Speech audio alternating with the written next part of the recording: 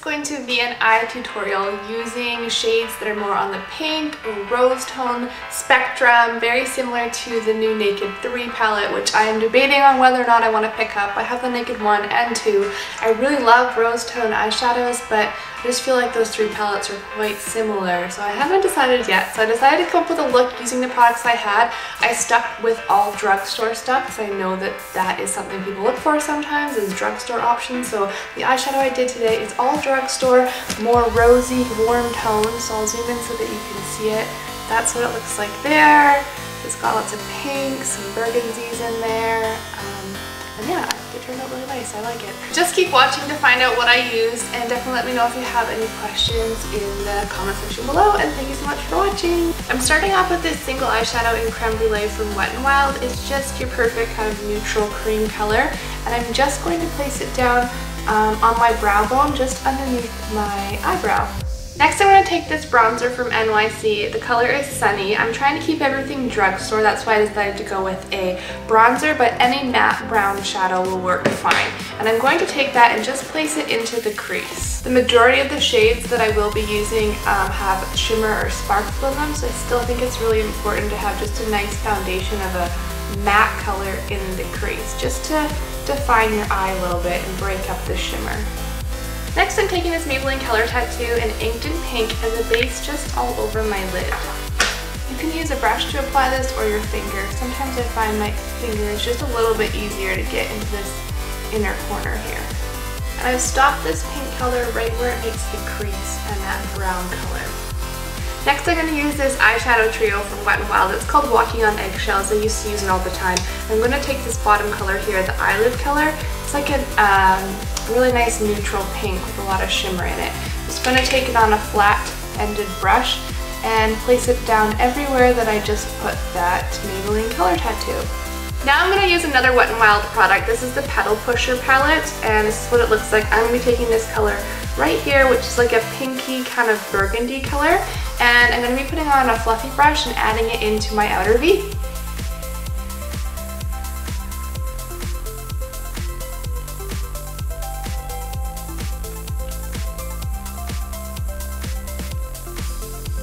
Now I'm going to take a little bit more of that bronzer on a more precise blending brush and just add some more of it into the crease here. Just so everything's not quite so pink, it adds a little bit more dimension back into the eye. Also in the outer V. It also just takes down the sparkle level a little bit. But if you like the sparkle all over, then go for it. And now that I have a combination of those 2 colors on my brush, the purple and the bronzer, I'm just going to take what's ever left and drag it underneath my eye. Now I'm taking a clean fluffy brush and I'm just going to blend everything together, making sure there's no harsh lines left up here between the crease and the brow bone, down the side of the eye, into the center if there needs to be any blending done. I'm just going to blend, blend, blend.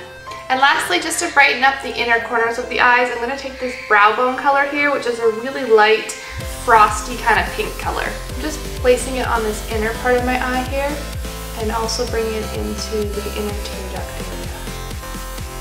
Now I'm just going to take a black eyeliner. This is the Rimmel Exaggerate Waterproof Eye Definer. I'm going to place down a line.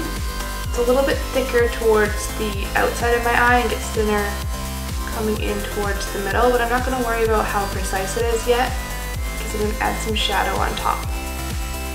I'm taking a small angled brush. I'm going to go back to this palette and take this color right here, which is like almost a black with some pink kind of glitter sparkle in it, maybe even a bit of red. So I'm going to take that color because I think it's a really fun color to play around with. I'm going to place it down on top of that eyeliner that I did and just kind of wing it out, smudge it, wing it out a bit.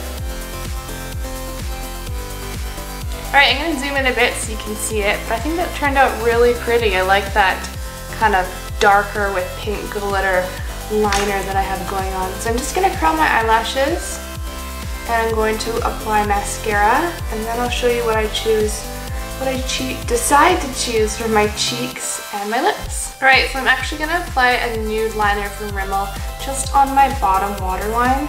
You can see what I'm doing here. Just to brighten it up a little bit. I feel like my eyes are looking kind of tired today.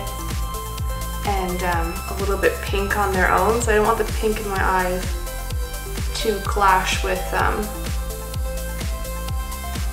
pink of the eyeshadow. That's hard to talk and do at the same time. So yeah, this nude liner will just help brighten it up a little bit in there. If you want it to be more dramatic, you could definitely use black. You could tightline with black. You can bring out the eyeliner more. You could use false lashes, but this is as far as I'm going today. So excuse the hair, I just got out of the shower. It's still drying, but the blush I decided to go with is from NYX, and it's in Bourgeois Pig, and it's just a really pretty medium tone matte pink blush that I think would go great with this or a lot of looks. So I'm gonna pop that on. Alright, now for lip color. I really couldn't decide. I felt like maybe I wanted a nude lip, but then I was like, no, maybe I want a pink lip. So I'm gonna experiment with some colors like I do often. This is Rose of Attraction. It's from Maybelline. It's the Color Whispers. So I'm gonna put that on first.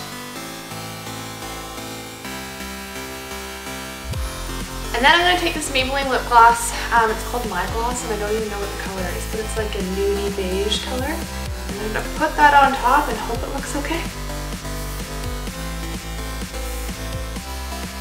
Alright, so here's the finished look using Drugstore eyeshadows to create a kind of pinky inspired look with a little bit of brown in there. Nothing close so you can see again. So that's my eyes. Let me know what you guys think. Let me know if you like me using drugstore stuff sometimes for the whole look, or if you like seeing a mix of things.